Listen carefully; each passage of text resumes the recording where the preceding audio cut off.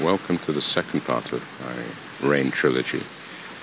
In between now and the last episode, I realized the fundamental reason for making this trilogy is because rain is not appreciated as it should be. We, and that includes me, we complain a lot whenever it rains, and it's as if rain makes everything bad and makes us all miserable. But on the other hand, you do know that no rain does mean no life. So I hope that once I'm done with these three episodes, you look at rain in a different light. And if you don't, well, that's up to you. I'm already a rain, I wouldn't say fan, I'm a rain acceptor. Yes, that's it. I'm a rain acceptor. Okay, let's move on a little. Now, what you see down there is part of the gay monument. And it's kind of funny that something like this makes me think about us as people. That the reason the monument is there is because one group of people insists on saying how others should live, what others should do. And this is just this is who they are. And yet you have a group of people who, for whatever reasons, insist that life can only be lived according to the way they want to live it. And that kind of sucks. I'm sorry, that's all I can say on that note. Even deeper, as you look slightly towards the left, you'll see a grey block. And that grey block is part of the Anne Frank Museum. And as you know, it's attached to Anne Frank's house. And if you think of Anne Frank, you have another example of one group of people deciding that another group of people shouldn't live. And it kind of blows your mind in a bad way that that's what we do. Anyway, so much for that. Let's go on with our grey and our rain. And grey as it is, I would like to hope we can all walk around with a bit of joy in the heart. You know, it's always good to have that. So I'm now going to cross a road. You can see the little green man saying, yes, I'm allowed to go across. So that's exactly what I'm going to do.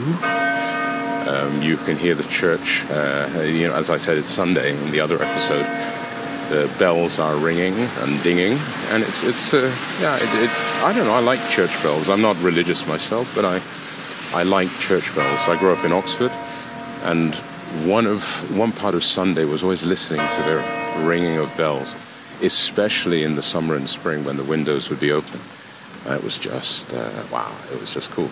So that's that. Now I'm going to do a quick 360. I have no idea why I'm doing a quick 360, but I'm doing it anyway, just so you can get a look around at what I'm seeing. It's still very quiet, as you notice. And again, because people don't like rain, that's why most of them are not out. I think most of the people out now are out simply because they have to be out. Here, you're coming into view. I believe, well, if you look at the poster or the painting on the side of that little kiosk, that's where they sell chips or French fries for the North American friends. And then we continue our little movement a bit further along. Here you have, this is kind of funny, you have a cheese store with no cheese. Yeah, maybe times where, there are a lot of cheese stores at the moment. There are too many cheese stores. I can't believe cheese is that great a thing, but yeah, that's me. I mean, I like cheese, but, you know, let's be real about it. Cheese is cheese. There are a lot of cheese museums rather than stores. Okay, so here, as you see, then of course you have this other thing. We're going to zoom in a little closer before closing out on the third Rain trilogy. We're going to try and have a look at this, just past this touristy shop, which has all kinds of things. It apparently has a camera looking at it as well. And, yes, T-shirts from Johan Cruyff, very famous footballer. He was a great player, quite an interesting human being as well. He's gone now.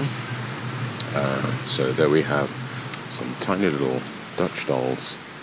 And on this kind note, I'm going to say, see you later.